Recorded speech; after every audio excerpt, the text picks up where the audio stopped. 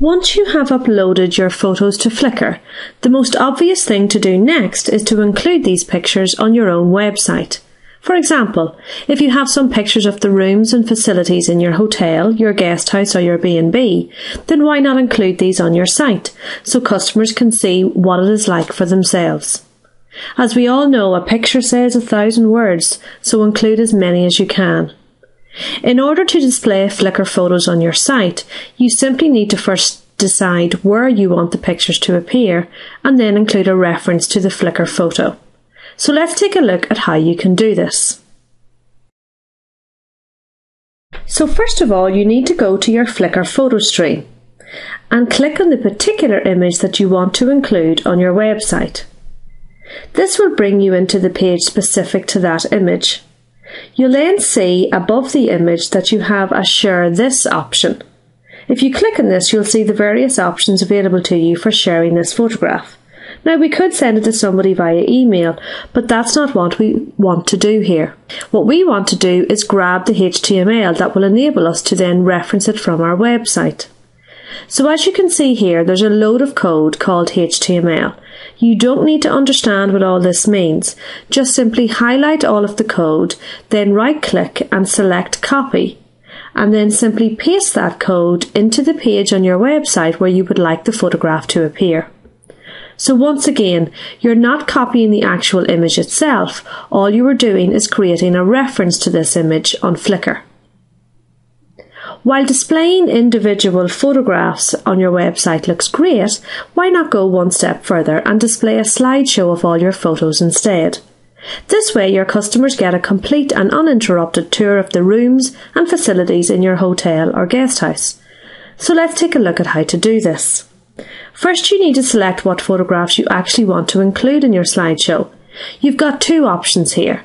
You can either create a slideshow of all of the photographs in your photo stream, or alternatively you can create a slideshow of the pictures in a particular set.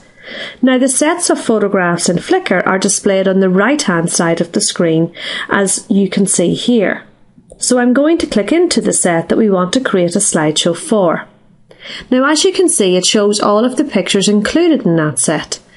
Up in the top corner of the screen, there is a slideshow option. Click on this. This will open a new window which shows you those photographs in a slideshow.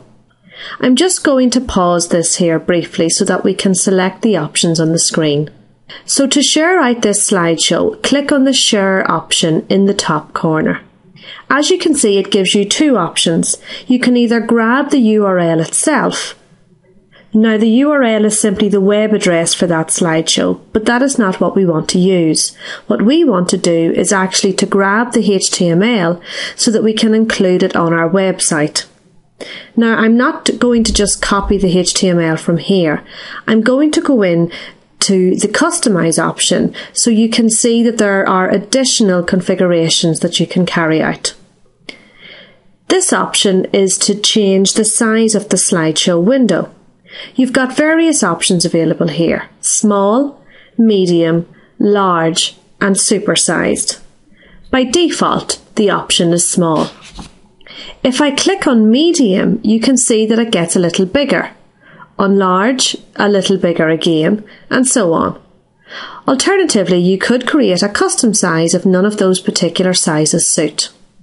So let's say we want to have ours nice and small because we want to have it in the corner of our window. So as you can see, it has resized it. Now, one of the most important things here is to ensure that the Maintain Aspect Ratio option is selected. This just makes sure that your pictures are not going to get skewed and stretched. I'll just show you very quickly here.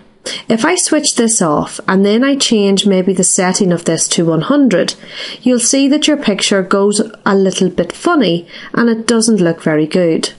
So as I said, try to keep the Maintain Aspect Ratio switched on at all times. Once you've selected the size that you want to use, simply scroll to the bottom of the window and you'll see that this is where all the HTML is that you need to copy into your website.